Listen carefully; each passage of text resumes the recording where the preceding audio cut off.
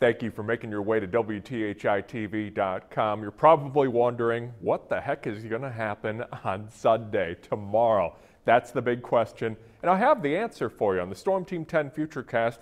We're going to walk you through hour by hour. The good news here is I believe most of the snow is going to stay to our north. North of Lafayette is where the heaviest of the snow is going to set up. That doesn't mean we're not going to see snow in the forecast across the valley. I think everyone stands a good chance to see a little bit of it. It just doesn't look like a whole lot of it is going to make it to the ground. Let's set things in motion here. Most of the heavy stuff staying to the north. I believe for tomorrow morning we could have light scattered snow showers across the valley, and later on in the morning, just before the afternoon or right around noon, could have a little bit of sleet and possibly some freezing rain. So that means there are going to be some slick spots on the road. Today will be a good day to perhaps just stay inside and stream some of your favorite TV shows. It's one of those days. For the afternoon and evening, all of this wintry mix changes over to rainfall. And late tomorrow evening, we might see a few snowflakes mixing in before all the showers come to an end.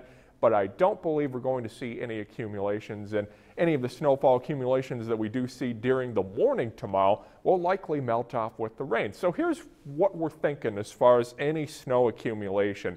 Mainly just trace amounts to rainfall south of Terre Haute and south of I-70 in general. Sandwiched between Terre Haute and Lafayette, could have an inch of snowfall or less before we see that transition to rain. The farther north you go from Lafayette to about Fort Wayne, 2 to 4 inches of snowfall. Any far north than Fort Wayne or perhaps up toward Chicago, you're looking at way more. So tomorrow, not the best day to travel northward.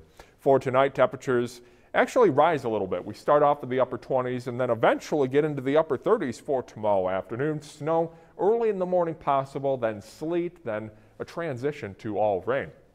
For tomorrow night, light rain and then possibly a few flurries to start off Monday morning. The majority of the showers coming to an end, temperatures dropping into the upper 20s.